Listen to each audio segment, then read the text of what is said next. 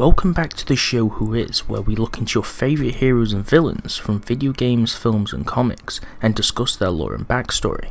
I'm your host Dean, aka the Blue Crusader, and in today's episode we'll be looking into Illidan, the Betrayer. Illidan Stormrage, known as the Betrayer in his later life, was a Night Elf and the brother of famed druid Malfurion and Stormrage. In his early life, Illidan practiced a form of magic wielded by the Highborn Elves. As a child in his youth and in adolescence, he tried his best to follow the same path as his brother Malfurion, to own his skills and try to learn the ways of the druid. However, although he wanted to be a druid, his interest lied in the pursuit of magic, through sorcery. This power called to him in a much greater way to the druid magic of the land did. Illidan, however, was special.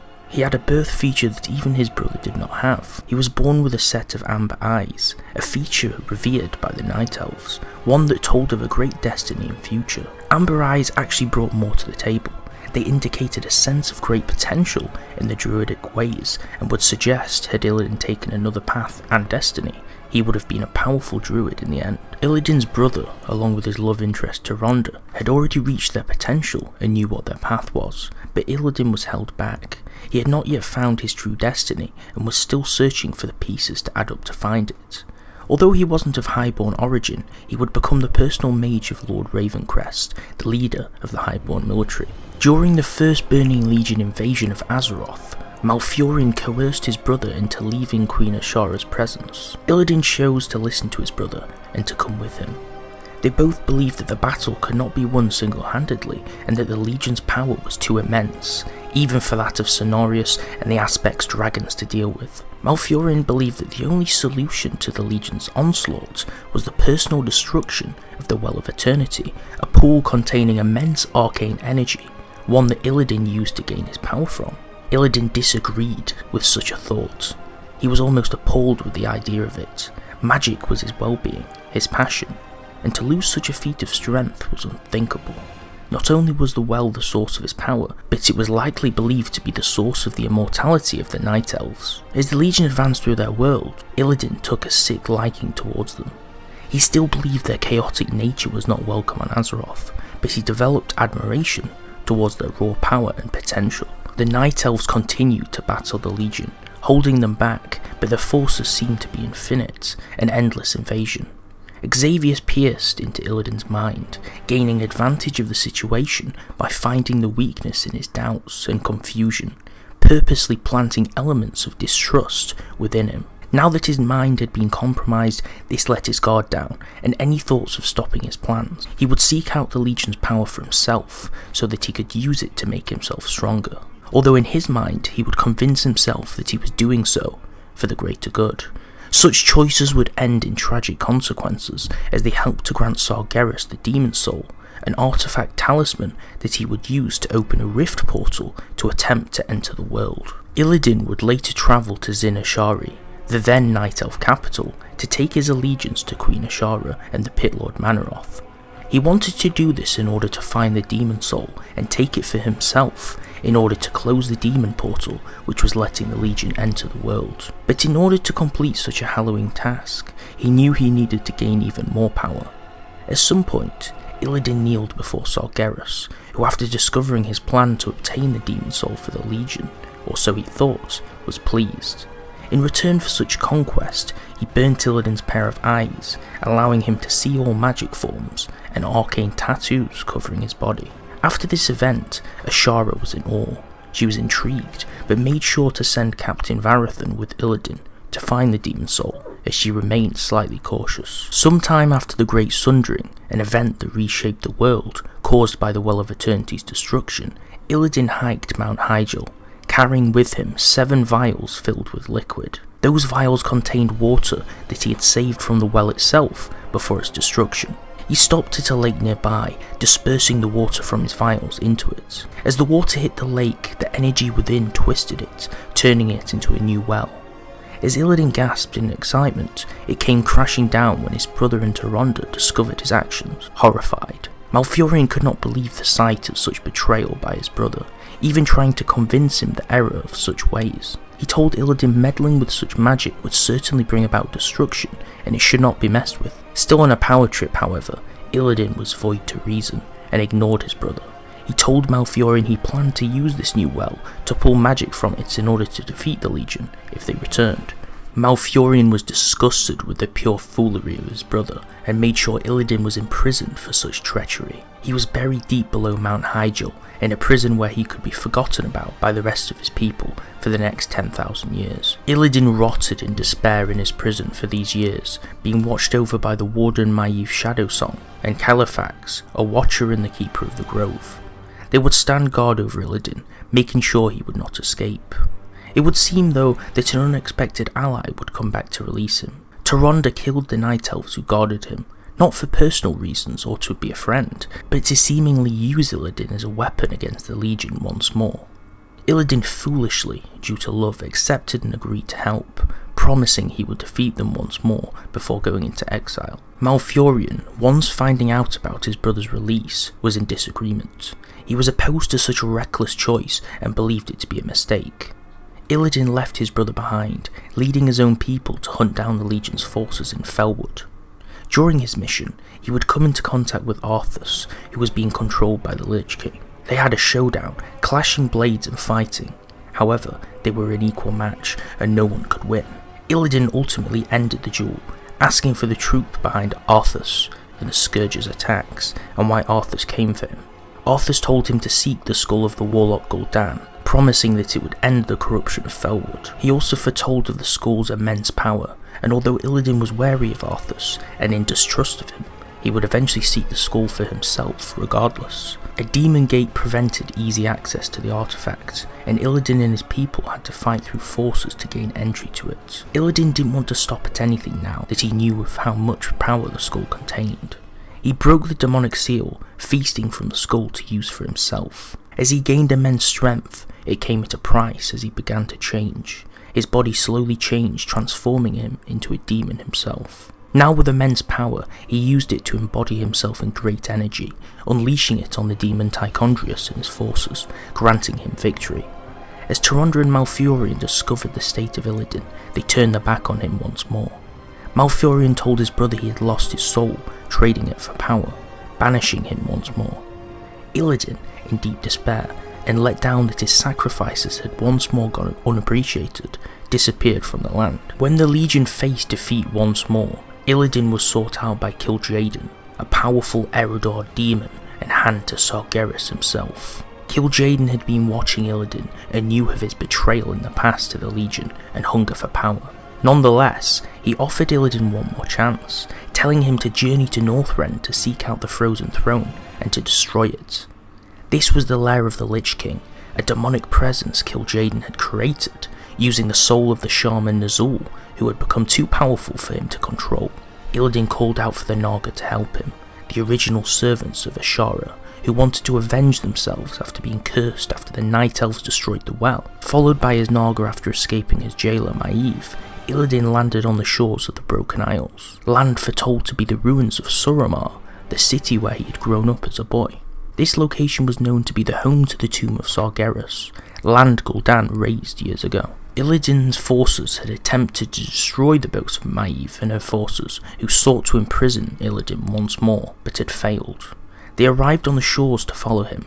Illidan clashed with Maiev, but managed to reach the tomb of Sargeras before she could follow. Illidan, after gaining the memories and knowledge of Gul'dan after absorbing his power from the skull, used this knowledge to navigate the tomb, entering a chamber containing an artifact known as the Eye of Sargeras. He took the artifact for himself.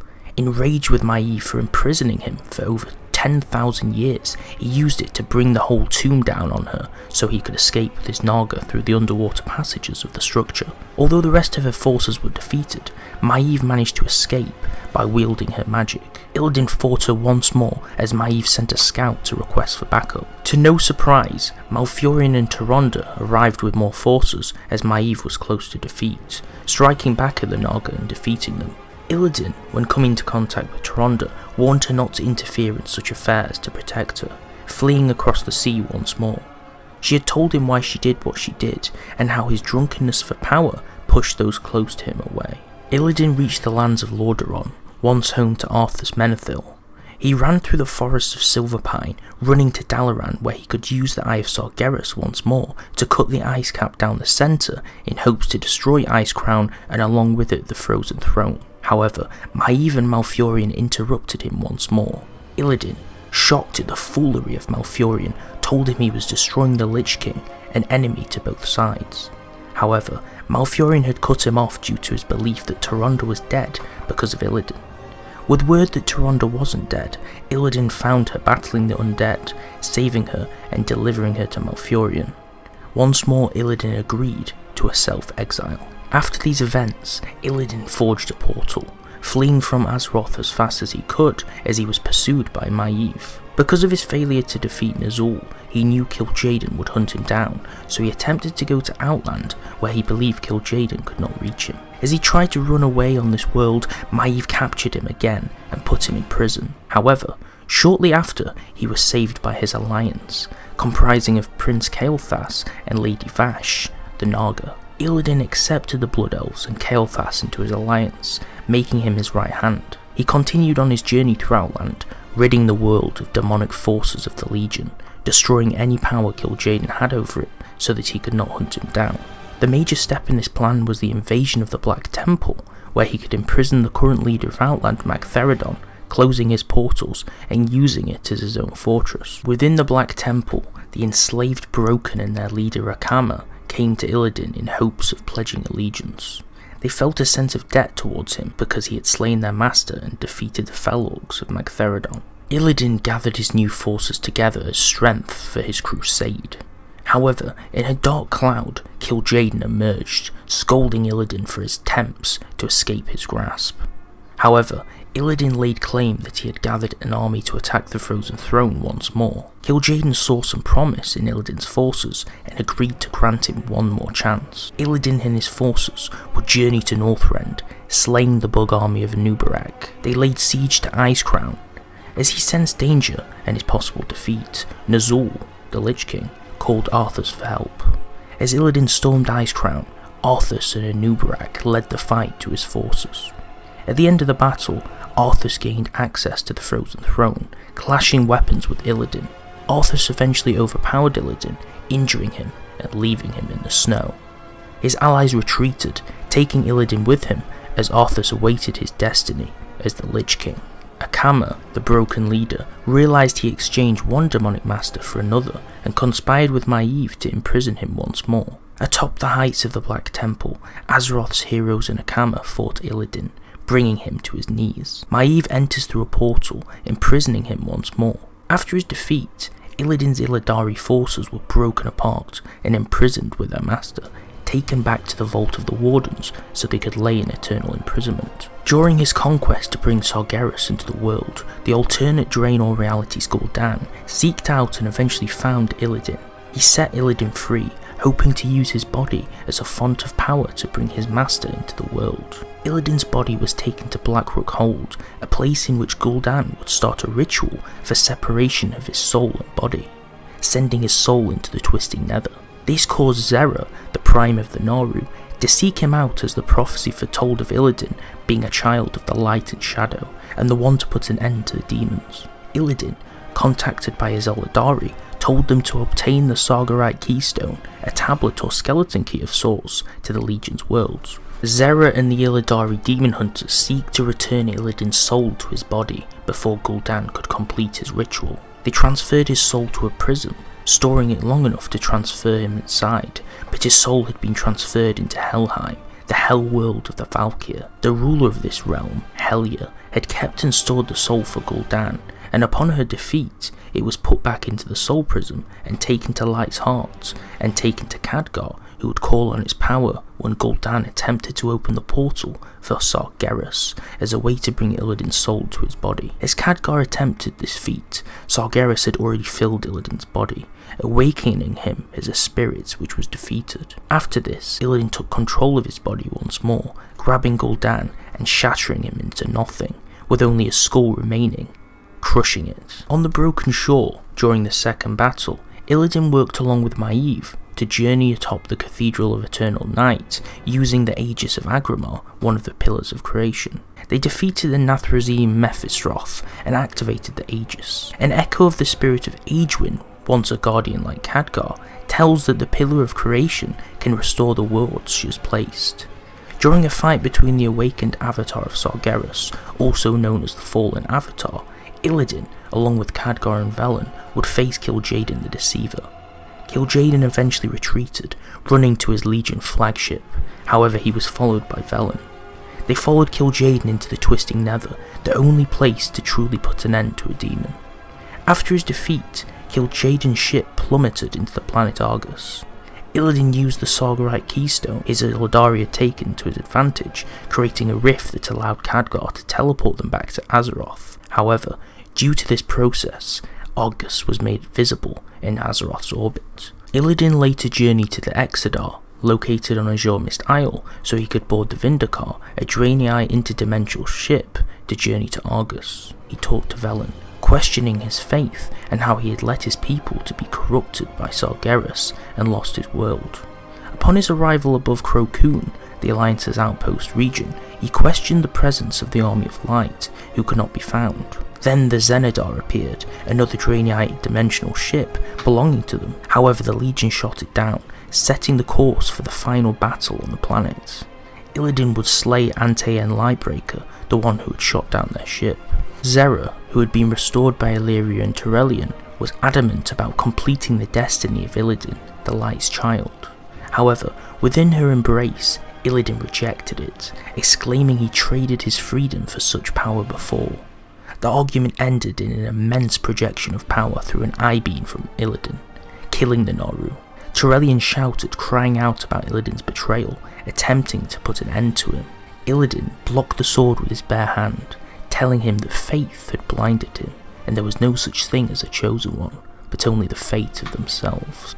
Illidan foretold of destroying the Legion's war machines, so they would not be overrun as they pushed to the core of the planet to lay siege to Antorus, the Burning Throne.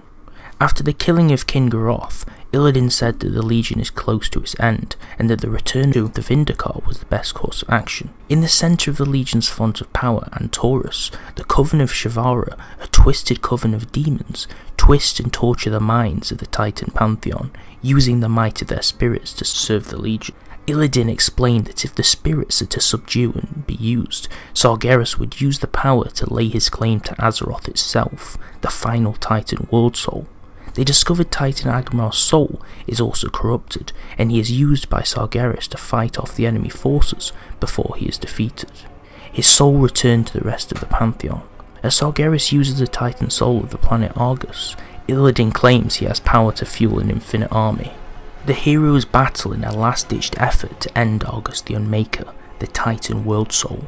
The heroes return back to Azeroth in time for the Pantheon to gather their strength in preparation to imprison Sargeras. Illidan chooses to stay behind to end his mission and fulfill his destiny as Sargeras' hunter and jailor. As Sargeras enters the world in a last effort to cause destruction, he summons his sword, striking it into the planet Azeroth below, wounding it as his sword dives into Silithus, and he is pulled away by the Pantheon and imprisoned at the seat of the Pantheon, with Illidan as his eternal jailor. If you enjoyed this episode and want to learn more about your favourite characters, you can check out the other lore videos on the channel. Subscribe for more lore episodes and turn on notifications so you don't miss a single video. Thanks for watching.